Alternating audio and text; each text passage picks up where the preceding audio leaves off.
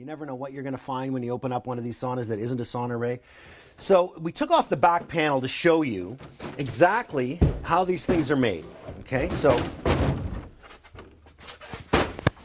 what you have is these carbon fiber panels that are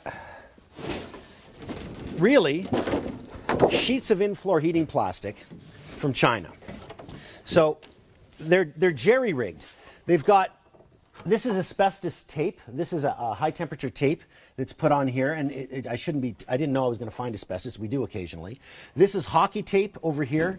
We've got hockey tape on this. We've got high temperature wire that most likely has asbestos on it. Now I'm going to have to wash my hands. This is 100% asbestos. This piece right here is guaranteed. This is why SaunaRay staff won't go to your house anymore and tear these things apart. It's because we find this is, instead of being wired correctly, they put this stuff on it to handle the heat.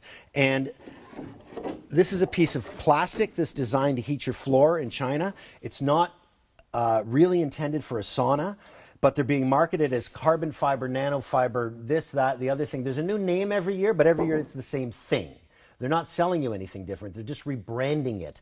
So it's part of the marketing scheme that says new is better. But in fact, these things, which are fine in-floor heaters, were never designed as sauna heaters, have no business inside a sauna. When you heat up a piece of plastic, you're breathing plastic vapor. And that we know isn't good for you. And that's not why you're buying a sauna in the first place.